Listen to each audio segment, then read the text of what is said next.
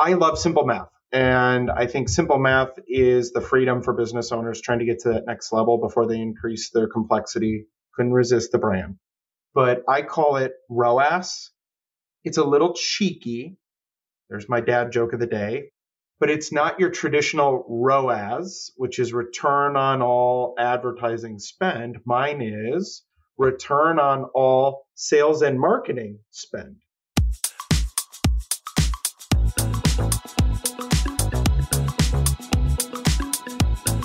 Hey, it's the Profit Answer Man, Rocky Lalvani. If you're new to the podcast, check out my interview with Mike Michalowicz. It's episode number 2. If you want to hear about each chapter in the Profit First book, go back and listen to episodes 3 through 13. Episode 1 is the why and how. On the Profit Answer Man, we learn money mastery without all the complicated accounting mumbo-jumbo using a simple system. Your accountant is busy documenting your transactions and creating a rearview mirror of what happened. My guess is you don't even look at the reports they sent you. If you're like most business owners, you struggle with this, and it's not your fault. We aren't taught money in school, and accountants aren't taught how to be profitable. The Profit First system created by Mike Michalowicz works, and he certified me to help you implement the system in your business. Remember, the new equation is sales minus profit equals expenses. Let's face it, without cash flow, you can't pay your employees, buy needed materials, or pay your mortgage and support your family. I help you to do that and more, so you can focus on the parts of the business you love and receive the rewards for your labor and investment into your business. The stronger you are as a business owner, the more jobs you create, the better we are as a country. Small business owners are the backbone of America, and for that, you deserve to be well rewarded. Just remember, more revenue does not equal more profit. That's why we focus on the bottom line. Driving profitable sales is the key. And as you're going to hear from our guest, a lot of business owners have no idea if what they're selling is profitable after covering all the costs, overhead, and marketing. So just throwing money at marketing and hoping that it stokes the fire, more often than not, creates a business that's just burning cash. And let's face it, that is not a good idea. Yes, we do need to drive revenue, but it needs to have positive cash flow as an outcome. And we'll explain all of that today. Kyle Mealy is a Fractional Chief Revenue Officer who works with small businesses. He's helped entrepreneurs increase year-over-year profits by 10x. Over the course of his career, businesses leveraging his knowledge achieve an average of 35% year-over-year top-line revenue growth. He likes to speak about practical lessons and methodologies extracted from helping other business owners and their leaders turn their visions into reality. Let's meet Kyle and see how to do this. Welcome to the Profit Answer Man, Kyle Mealy. It's great to have you join us today. Rocky, I'm so grateful to spend a little time with you. As am I. We already had a wonderful conversation and we hadn't even hit record yet. So that's what happens for the rest of you. There's all kinds of stuff going on behind the scenes. Can you share a little bit about yourself and your business? Yes. So I'm Kyle Mealy, founder of Next Level. We do small business fractional chief revenue officer services. I've got this belief that small businesses under 10 million need to think about marketing and sales as though they're one department, and you need to do it in, of course, a profit first way. You know, when I think about these business owners and the concept of marketing and sales, for most of them, I think they think it's their job as the owner, or they're trying to hire salespeople. And I always tell them the same thing. Salespeople are really good at selling you on giving you them a job, but they're not always so good about selling what you have to sell. That's a little bit of a different game. And when it comes to marketing, if there's one line item that I think has a lot of waste in it, it's marketing. Because if you ask them which marketing works, they're like, I don't know. How did these people show up? I don't know. Do you ask? They do ask, but having that concept is just a struggle.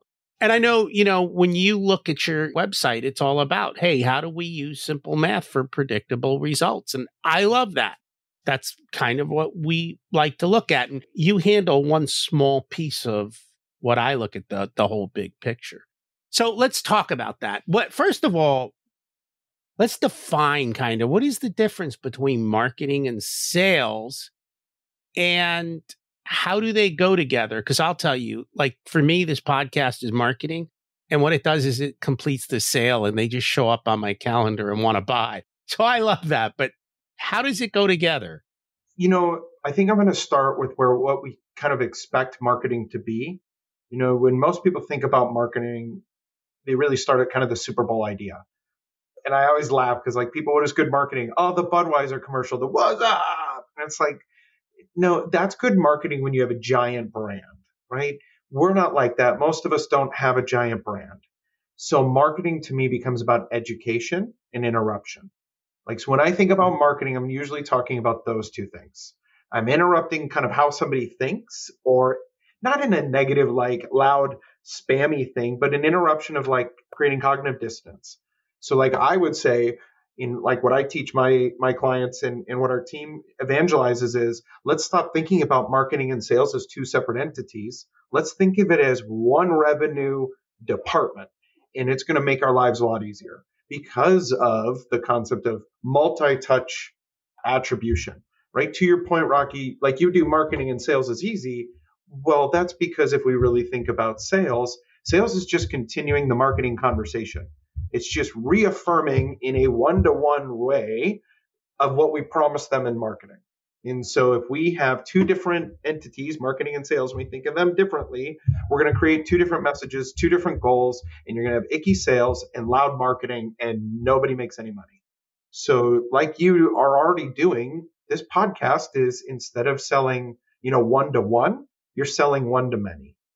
And so that's what and you're interrupting and you're educating. I'm not interrupting. People choose to come here.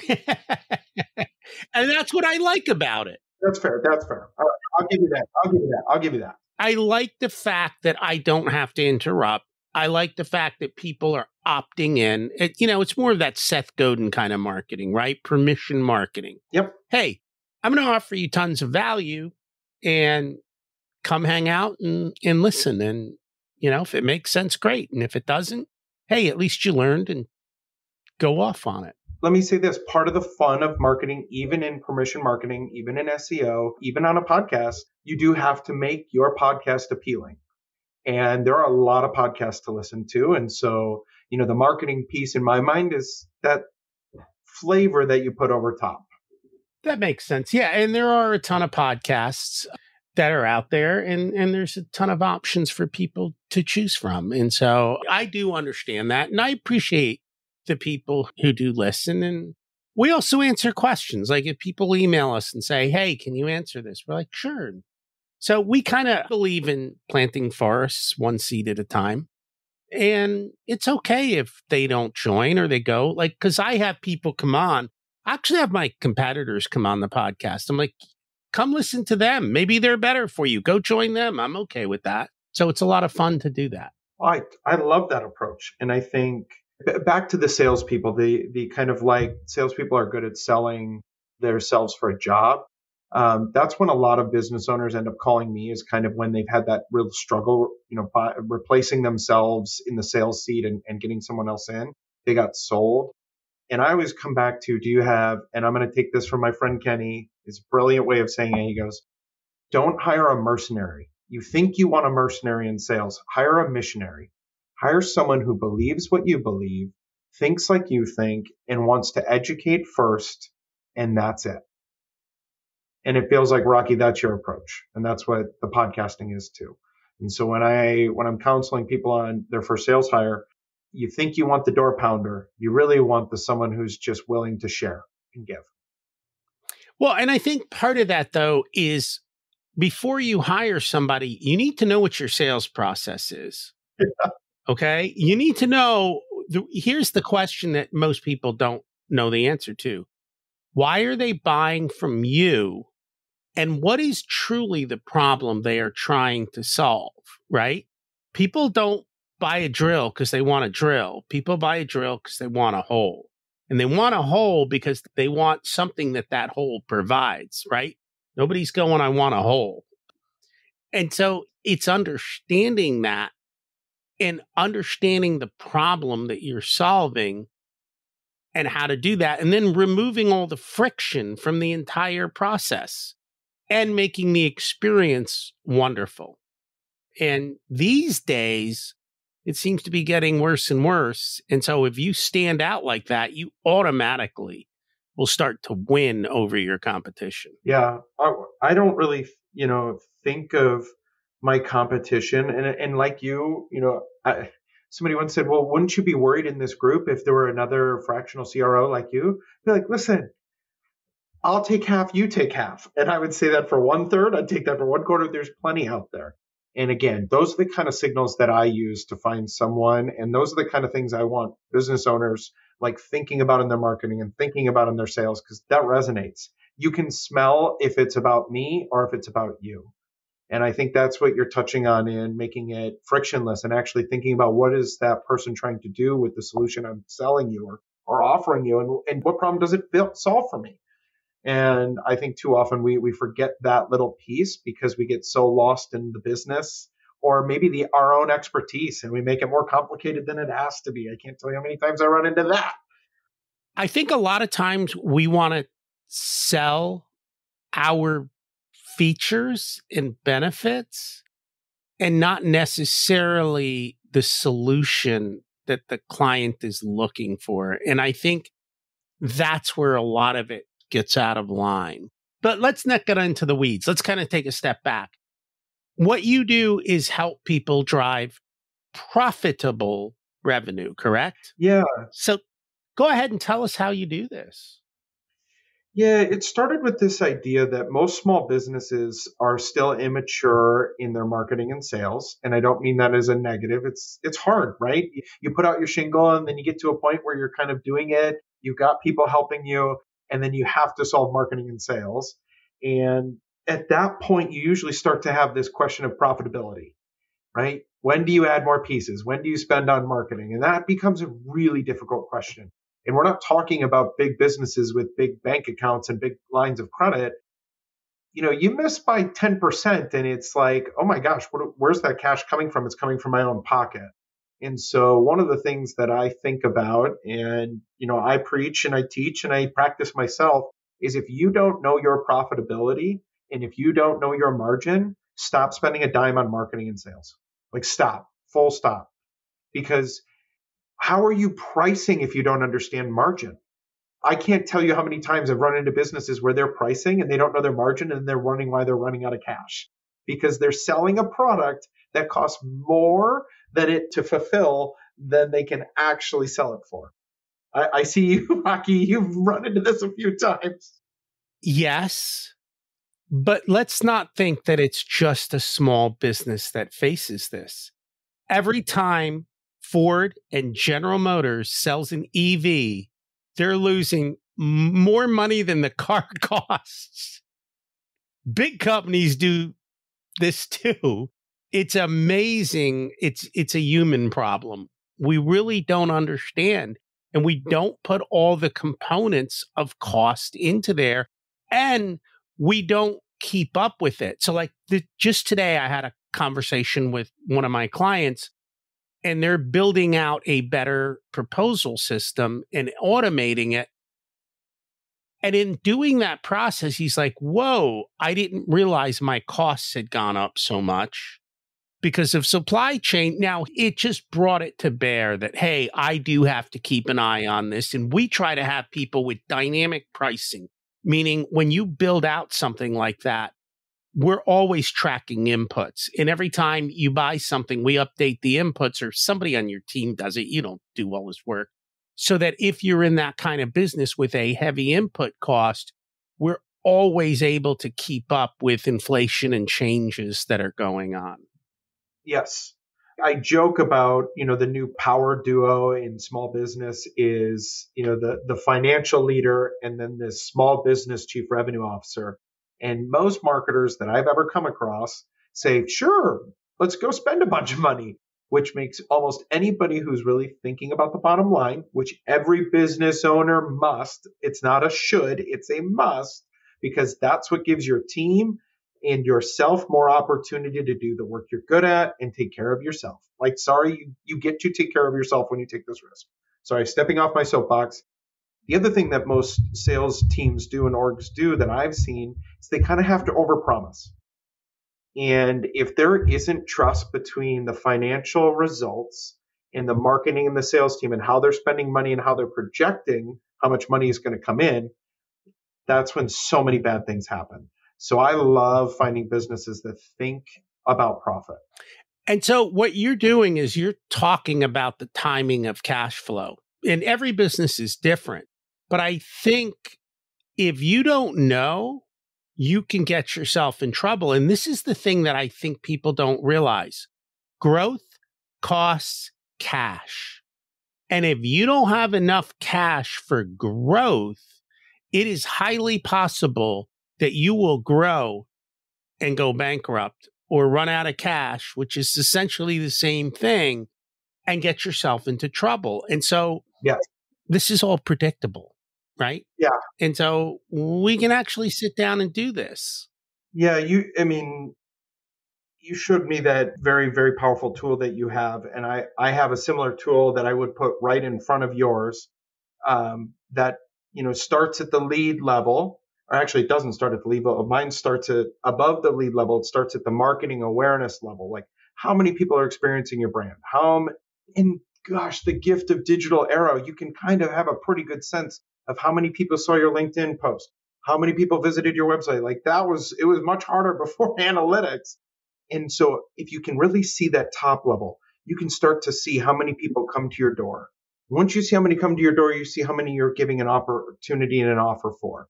And then you can see how many close. And if you can work backwards, you can really start to see if I lift, the ceiling of my marketing, if I raise it and I'm not saying go spend $10,000 to lift it. I'm saying, let's go spend $500 and see what happens the whole way down. I call this the revenue cascade. When you have that, and then you know how much it costs to lift your ceiling up, and you know how much it costs to sell a product, you have a license to print money. Now, it's not that simple, but at least the concepts are that simple.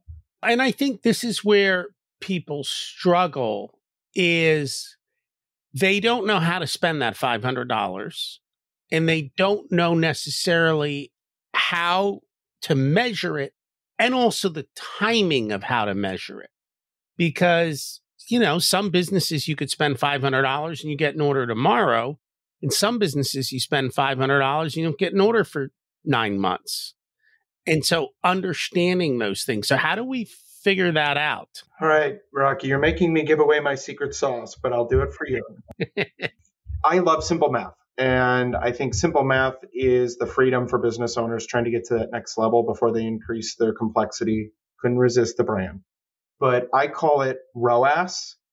It's a little cheeky. There's my dad joke of the day. But it's not your traditional ROAS, which is return on all advertising spend. Mine is return on all sales and marketing spend. And so what I teach my clients to do, and frankly, we do it for them because in most businesses, you don't have the leverage to have a lot of people doing this work. So we come in and we get our hands dirty. And what we do is we help them. And again, financials are key. What did I tell you? First thing I need my clients to do is understand their profit. And if you don't have a full visibility to all your expenses and income, it's really hard to do our work. And so it's usually kind of going in hand in hand. We bucket all the sales and marketing expenses, everything that fits in there. It's your salary, it's your commissions, it's your any upsell. And then we just simply put revenue over top of it.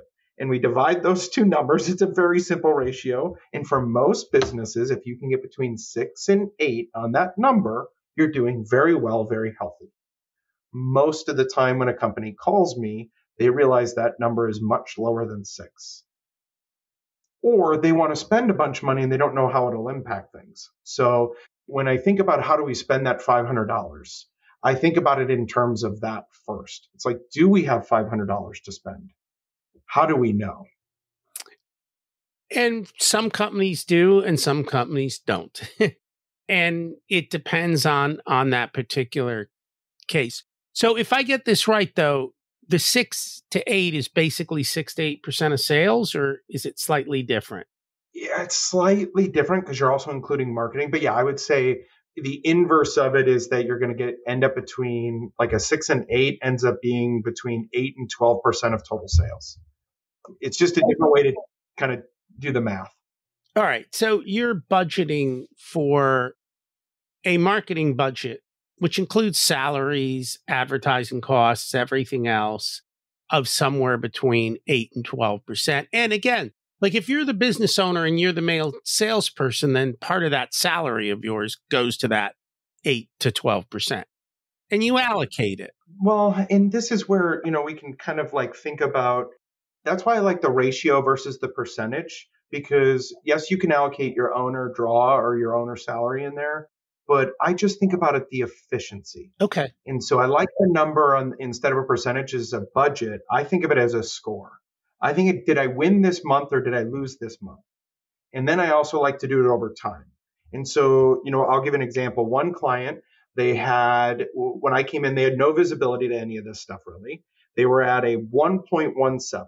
So very simply, it means they were spending, $1 in sales and marketing to get $1.17 in cash, like in revenue. And so, well, you're going to go out of business tomorrow with that. Guess what happened 3 months after I walked in? They ran into a serious cash crunch. Before that happened, I had cut down a lot of their expenses in sales and marketing because they come to find out they had a sales team that was about $500,000 and had only brought in 4 or 5 deals that year. But this became so simple. And what was nice is we could see this incremental change over time. I started making those moves. Now, it took a little while for new sales to come in because we were doing the wrong activities too, but at least we weren't going to lose our entire business because we weren't watching that. So by the end, we were up to about a 6 average. Whole different game. Much healthier business. So how do businesses track all of this stuff if they wanted to? Well, you'll see my profit first mentality here, right? And it's this question of, well, how much do you have? Because if you have a big budget and you're very profitable, well, okay, then buy speed here. But most don't. And once they have the visibility to these numbers, then you can start making smart decisions. So I had one client that's fairly startup-y, and we were talking about a CRM. Why were we talking about a CRM? Because we had grown fast enough and big enough that Sheets was becoming overwhelming. We couldn't manage it through Sheets. So a lot of my companies start with Sheets. And again, if keyboards were dirtier, my hands would be dark black like my kids after, coloring for an hour. What I would say is, start with Sheets. Start simple. Don't overcomplicate. And then there are cheap CRMs. You don't need a $13,000 Salesforce implementation. Zoho is $34 a month or something, or Monday.com even has a cheap CRM now. So that's, kind of where I would go next, depending on their complexity and their cash.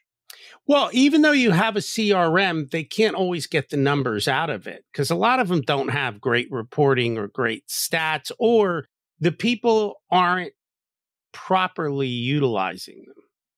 Usually that's an outcome of inexperience or I keep coming into overly complex things. Like one of the first commandments I usually have when I come in or one of my team comes in is let's simplify. What's extraneous? Because if it's not getting done, it's rarely because they don't care.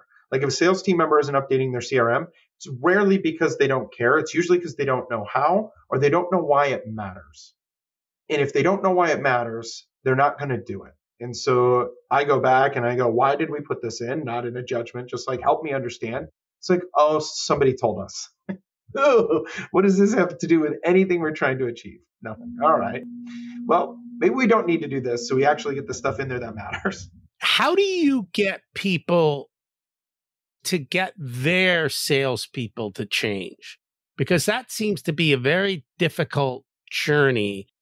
And more often than not, the story I hear is we tried and then we replaced.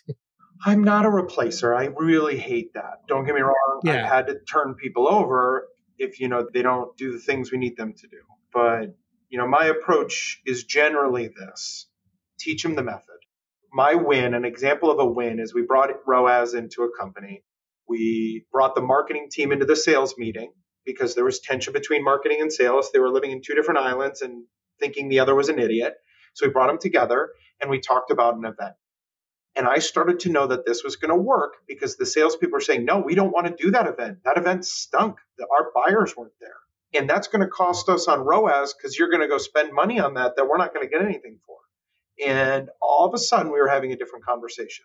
And it's much easier to get a salesperson to do things I need to do when they have buy-in on where the leads are coming. And if they don't choose to engage in the ROAS, that's usually a red flag for me. If they're not really seeing the bigger picture of the health of the business, then I don't want them selling for me.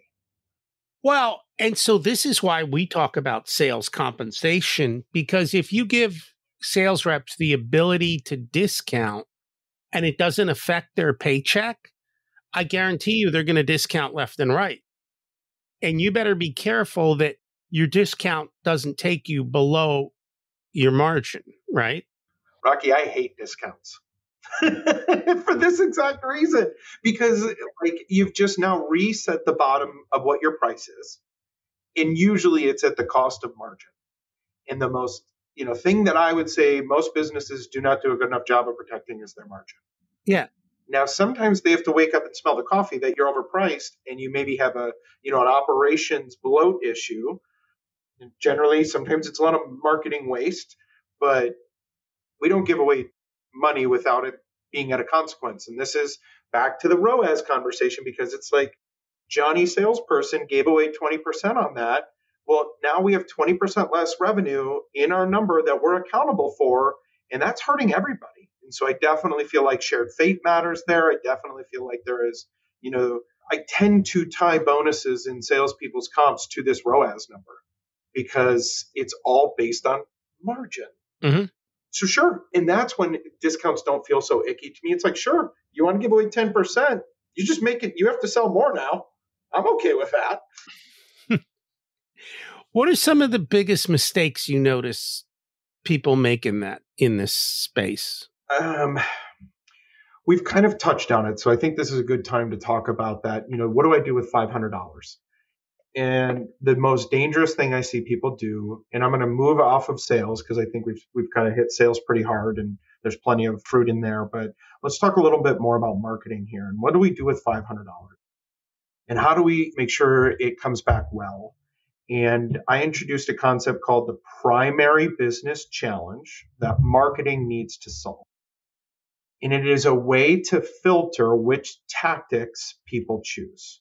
Because most of the time what happens is, a CEO will see a LinkedIn post or see a talk or listen to a podcast and say, you got to do paid advertising, you got to do pay-per-click. We got to do pay-per-click. And so they go write a check to an agency to do pay-per-click. 3 months later, they can't find any money from it, and they're all upset, and then it's on to the next thing. And so what I say is, what is the primary business challenge your marketing has to solve? And I'll ask it this way, Rocky, have you ever heard of Shower Space? No. Of course you haven't. I know you haven't. Shower Space is this guy, Patrick. He's a good guy.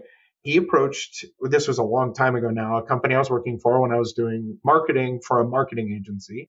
And he came and wanted to do marketing, and he wanted to do search engine optimization or SEO. And I go, Patrick, nobody knows what your product is. Nobody knows to search for it. Now, what Shower Space is, and I'm going to explain it very quickly and you're going to get it. He's 6'3", this guy, and it's an angled shower curtain.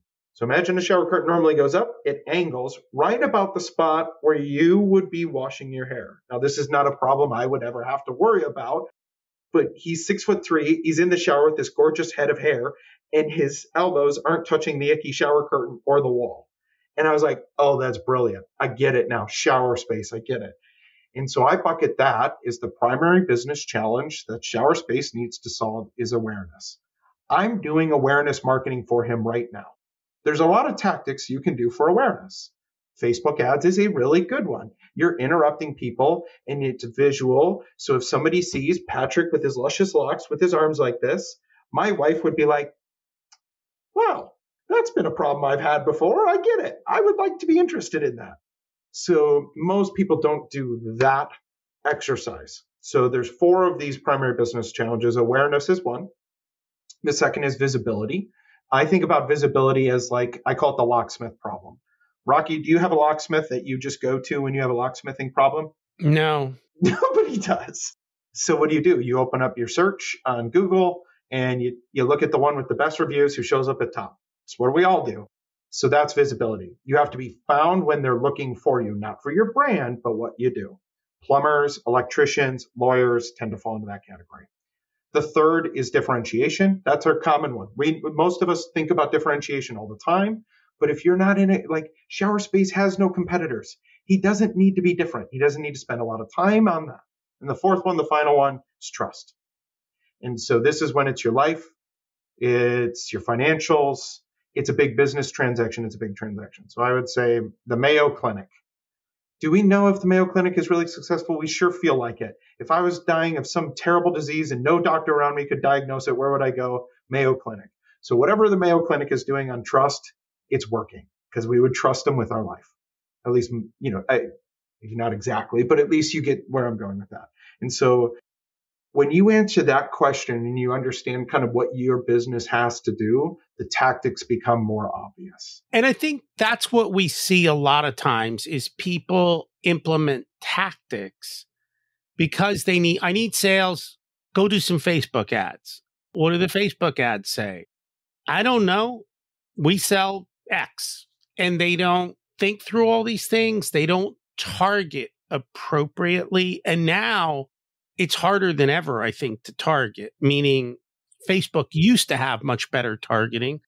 Nowadays, yep, iOS killed that. Yep. Yeah, you have to do it differently. And if you don't know, then you spend $1,000 in Facebook ads, which you can do in a blink of an eye.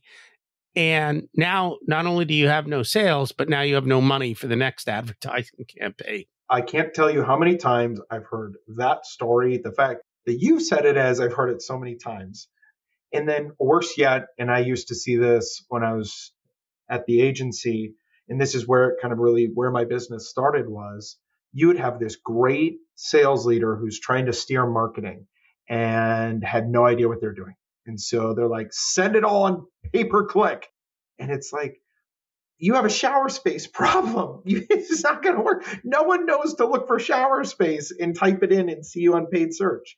Or I would say the invert. You have this killer marketing leader who'd come up with these clever tactics. They'd get tons of leads. And then the business owner would come on and say, we're not getting any sales. And the marketing team would go, talk to sales. And we'd be like, nobody told sales we were going to be doing this. And that's when I decided I was going to solve that problem. Well, and I think a lot of this requires what I call thinking time.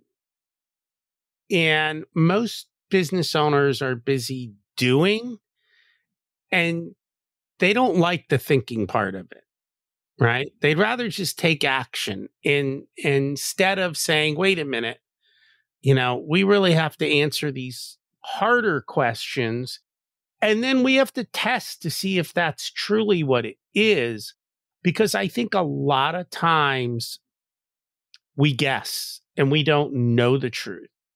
And, I get going off your gut, but if you don't know the math behind it and you don't know the real reason people are doing what they're doing, I think a lot of this becomes 10x harder. Oh, and it's why there's frustration. It's why I have a role. It's why you're here. And I can see just the edge of the cover behind you. And I would be remiss if I didn't talk a little bit about traction in that book and that system called EOS. They talk about, small business owners as the visionary, and they tend to just be these action takers. And they have a good gut instinct, and it usually serves them well until you run into problems like these. And so, I love when they get their counterpart, and EOS calls it the integrator. Some of us would know it as like a VP of ops or a second in command or whatever you want to call it. And so that was one of the things I had to do in my own business. And it's one of the things I really care about is practicing what I preach. So I have that role in my business because sometimes I go too fast. Sometimes I just want to get the stuff done. And so it doesn't just apply to sales and marketing. It applies in your finance. It applies in how you build your team. So the short answer is don't have to be the smartest person in the room. If you're the smartest person in the room, you're in the wrong room. Or you brought the wrong people to the room. Yeah, that could be. As a leader, it's the owner. You decide who's in the room. As we close out here, is there anything else that we should have covered that we didn't get a chance to? Oh, my goodness. Did I ever mention that you should really think about profit first before you start spending money on marketing and sales? Just want to make sure I said that at least. I laugh, but I just can't tell you how many times I wish when I come into a business and I want to look at the financials, I know it kind of breaks their brain because usually marketers try and hide from the financials because that's usually where the no lives. But I care about healthy businesses, and that's where it starts. Healthy businesses become long-term clients. Oh, yeah. Right? Yeah. My job's a little easier. And the other part I would say to it is they take care of their people better. They do. There's less fear and anxiety. There's less uncertainty. They can make smarter moves. And most of the business owners I know care deeply about their teams. And they want to take care of their teams. And if they're not taking care of their money, they won't be able to take care of their team. And that is entirely true. If people would like to learn more about your services, find you, what's the best way for them to do that? LinkedIn, my name, Kyle Mealy, or our website is readyforthenextlevel.com. And then I have a free tool that's available. You might not find it right away, depending on when this launches. We're updating it, called the Revenue Cascade. It is basically understanding your waterfall of revenue from awareness all the way to sale, and then helping that turn into predictable. It's actionable tool for you all. Awesome. And we'll put a link to the website in the show notes. Thank you so much for joining us. Thanks, Rocky. How do you look at marketing and sales efforts? Do they go together? Are they separate? Does your marketing create clients who are ready to buy from you?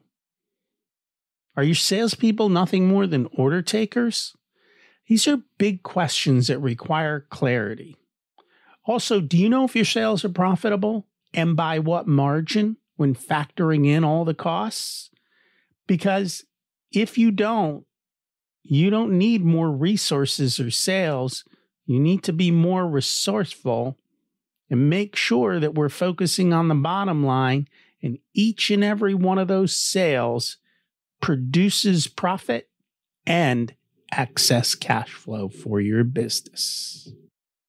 If you'd like for us to be a part of your profitability journey, we have different programs available ranging from do-it-yourself to one-on-one coaching. Our course, The Profit Blueprint, teaches you everything you need to know to transform your profitability. There are 3 different tiers ranging from DIY to done with you so that businesses of all sizes can get the support that's best. Join the waitlist in the show notes to get more information and be a part of the next cohort. If you want a done-for-you service, you can hire us as your Chief Profitability Officers. We only work with a handful of clients, so they all get our full attention. We work with business owners who have or are growing to $500,000 to $10 million in revenue. You can use the scheduling link in the show notes to get on our calendar for a good fit conversation to see if we're the right people to support you and how we can help you. Remember to check out my other podcast, Richer Soul, where we talk about how to live the ultimate life and be the best business owner you can be. As we close out, let's repeat the mantra. Revenue is vanity, profit is sanity, and cash is king. Have an abundant and profitable week.